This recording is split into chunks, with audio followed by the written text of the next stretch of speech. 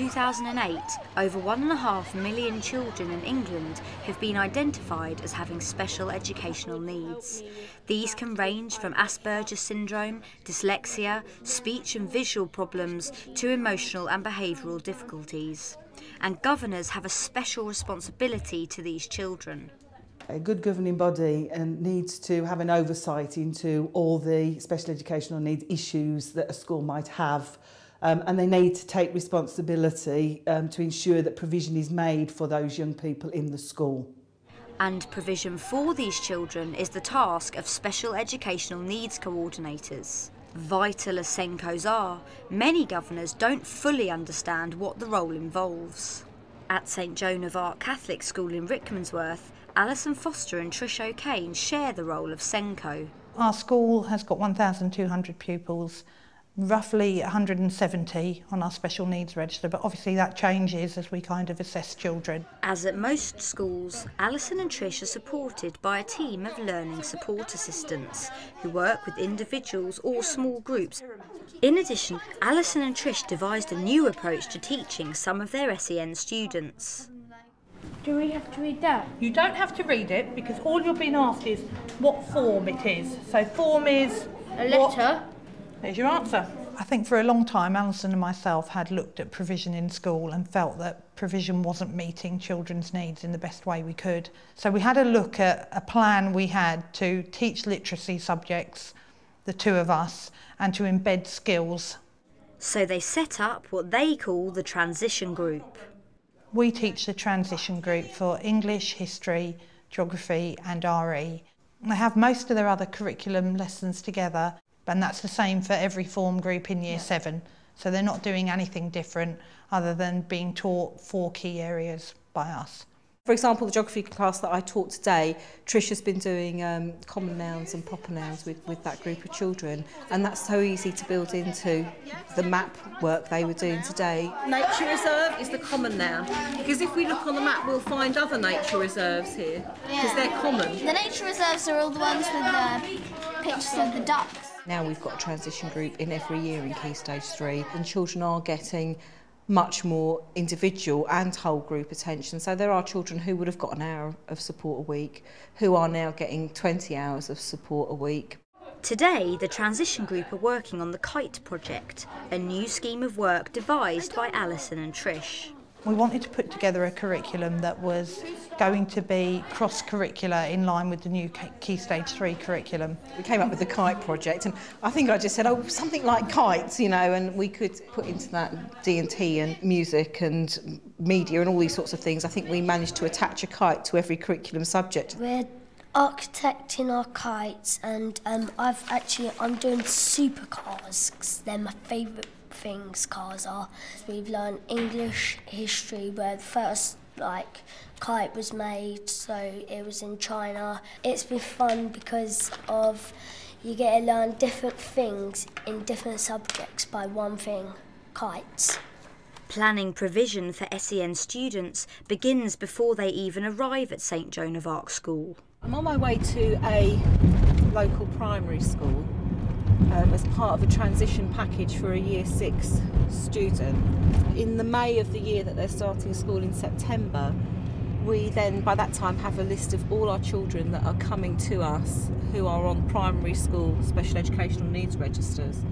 So those children come in May, and we test them and we feed back to parents and report back to them, and we use a range of tests. We do NFER CAT tests, which the rest of the cohort do in September. It's just that we do them early with these children, and also reading and spelling. It tells you a lot, but it's nice to see the child and see them in situ in the primary school. You've already visited us one evening, and I know you've got other family at school, so you probably know quite a bit about our school already, don't you? Right. But Mrs. Dunlop is going to come up before September next year, so before you come up properly in your Joan of Arc uniform and everything, we thought Mrs. Dunlop would come up and spend a few days with us, with you, at St Joan of Arc, so that you can kind of get to know your way around the building, get to know people in the school. Yes, we'll really look forward to that, won't we, Kim? Yeah. We have a really good working relationship with Alison and Trish. You were always welcome to go into St Joan of Arc within Alison or Trish's classes to observe them teaching our children. Alison and Trish are easy to speak to and get hold of, and they've filled me in on everything that they're doing. They've shown me around, and Kim as well, and they've told me step by step what's going to happen and exactly where Kim will be. Back at St Joan of Arc School, part of Alison and Trish's brief is to work with other teachers to help them support the SEN students in their classes. He does make his point. Yes, he does give an explanation. He actually, how does he justify? At the very beginning of the year, SENCOs talk to all the staff and will identify particular children who we may not be aware of, or who may have a particular concern that we haven't been used to dealing with before. And if necessary, they will actually run a CPD evening for staff to come along. We produce some of our own documents. We've got something called Tips for Teachers, which is just a very sort of, you know, if you've looked at the SEN register and you're going to meet a child who's got an autistic spectrum disorder, and it will help you with some strategies for dealing with that. We also do mandatory CPD for NQTs and new staff as well. And the SENCOs sit in to monitor lessons to make sure the needs of SEN students are met. In the science lesson today that I was in monitoring, and I was looking at the learning of one of the transition groups, he was aware he had children in the group with speech and language issues who would need to see a visual representation of what they had to follow. So he had adapted his curriculum to meet the needs of that group. Every teacher is a teacher of children with special educational needs. And it is everybody in the school's responsibility to ensure that they get the education that they need.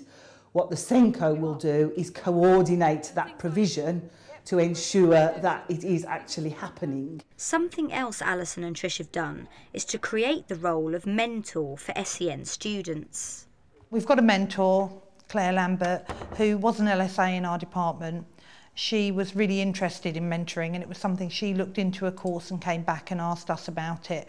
I see children who are on the special needs register right through from year 6 before they come to the school through to year 11, and some post 16. I do revision skills with them, careers. I have found the perfect course for you at a local college, and it's travel and tourism. I have meetings here with Miss Lambert, and it's like talking about home life, family life, careers, things like that really, and what I'm going to do at college next year. So what role do governors have in SEN provision at St Joan of Arc School? Janet Ward is the governor with responsibility for students with special educational needs. I wanted to help with SEN because all my life I've been aware that other people who may fail exams and not be as successful academically when at school can be equally intelligent, equally bright, and do so often need help when you have to look at people like Einstein and things who didn't do well at school. Having Janet as our SEN governor has been fantastic. She's been the SEN governor since we became SENCOs here, and I think because she's got a teaching background as well, her experience in itself is fantastic for us to tap into that. I try and come in every week, and that gives me enormous advantage over other governors because I can see how the pupils are behaving generally, what sort of atmosphere there is in a class. Janet can look at it from a different point of view as a governor of the school and give us a different slant on something, whereas we're only looking at things from one perspective. Today, Janet is sitting in on a meeting with a visiting speech and language therapist. Okay. So I think, as it's a new programme, rather than overwhelming us all, if we were to focus on part 1 first of all. Liaising with external agencies is an additional part of the SENCO role. When a new statement to child comes in, they could have maybe 5 or 6 extra agencies working with them, and that takes up a colossal amount of our time. Some of the external agencies that we work with are obviously the education psychologist, behaviour support team, CAMS, speech and language therapists, occupational therapists. So there's a huge number of people who are coming in and out of our department regularly. An important issue for governors is how SEN provision is funded. None of the SEN money that comes into a school is actually ring-fenced for SEN. And so therefore the school can spend it on whatever they want. I just think it's very important that there is somebody on the governing body working with the SENCO who can actually at least know how much that money is and help make sure that it is being used for the appropriate reasons. Something all governors need to be aware of is new legislation about SENCOs that will shortly come into force. There are some new regulations going through Parliament at the moment. They've been through the consultation stage and they are to be implemented from September 2009.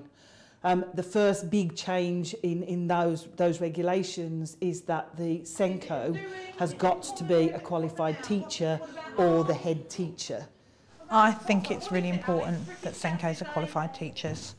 I think in terms of offering advice to your colleagues, it's very important that they see you as being an equal to them in terms of being a teacher and going through the same things that they go through. Governing bodies are going to have to ensure that there is a SENCO appointed who is a qualified teacher and where possible are actually a member of the senior leadership team.